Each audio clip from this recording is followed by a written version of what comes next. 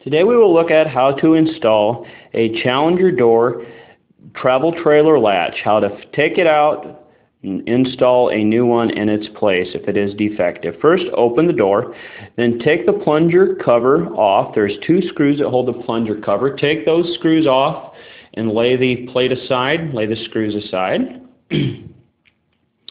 There are 4 screws on the inside of the latch that need to be taken out in order to remove the latch.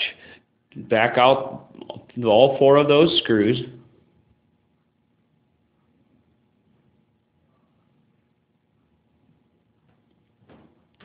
You might want to leave one screw in and then hold the latch in place when you remove the last screw. Be careful so it doesn't fall.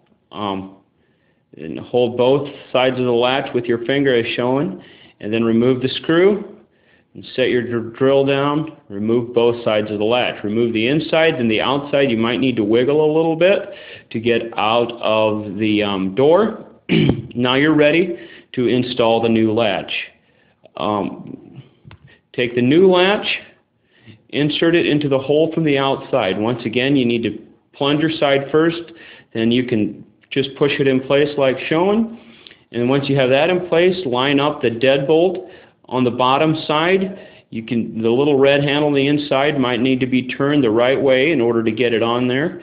Once you have that lined up, the inside back plate should fit right onto the inside of the outside door. Hold it in place while you grab a screw,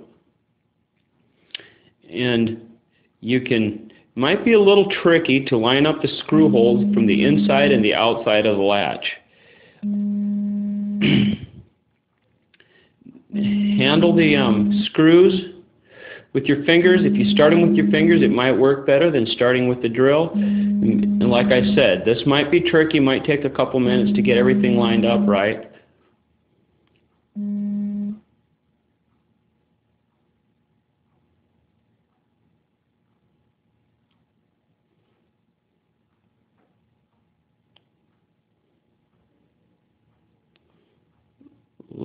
Looks like our technician's having a little bit of issues getting this thing lined up.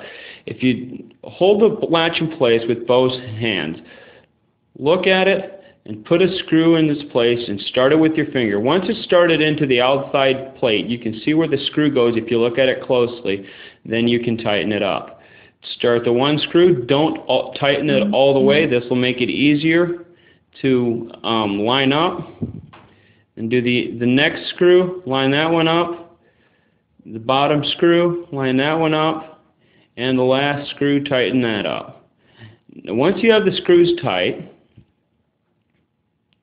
make sure you look at it and check to make sure that the latch is lined up and even with the door. Make sure it's perpendicular with the floor, or it's lines up with your trim. Now you put your plunger cover back on, install the 2 recessed screws into the plunger cover, fasten that, check the door for function. You see the latch isn't perfectly straight. All you need to do if you need to straighten it up is loosen it up just a little bit on the inside. Just back a couple turns on each screw will loosen it up. The last screw, loosen that up just a little bit, and then you can line it up and make sure it's straight into the door.